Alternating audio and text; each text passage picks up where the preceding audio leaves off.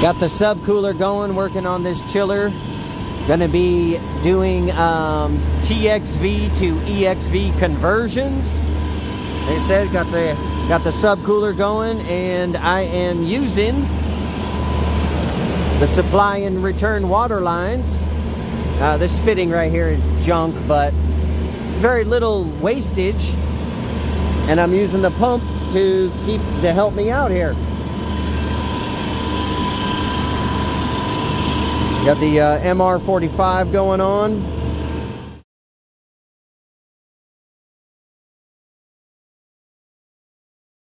So, yeah, I have the nitrogen going. You can see it's got pressure, right? Now watch.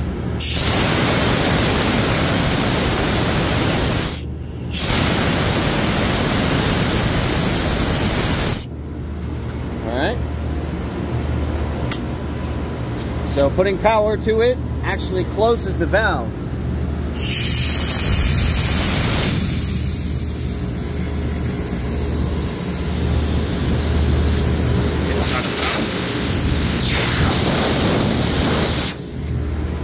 We're blocked there. Watch here.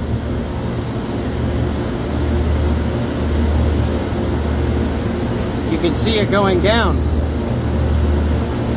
This hose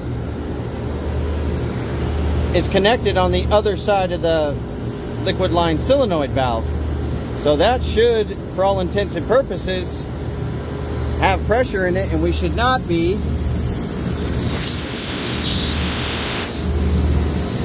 leaking out of here.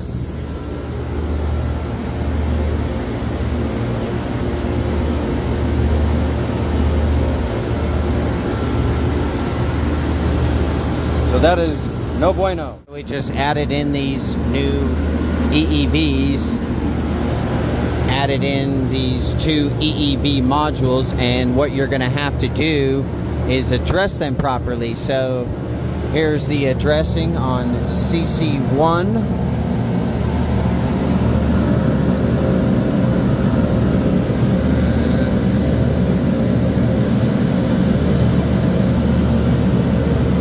This is CC2.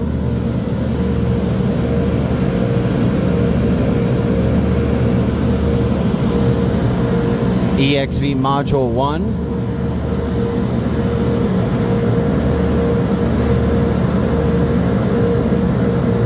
And EEV module 2.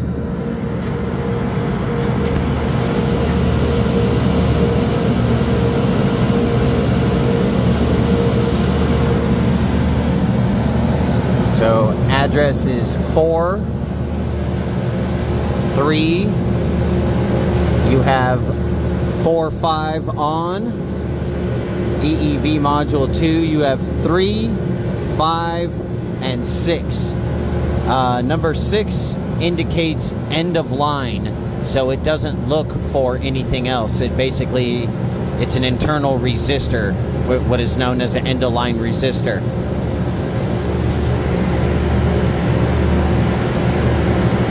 And you can see BSP and bus, everything is all green. Now I have to update the software.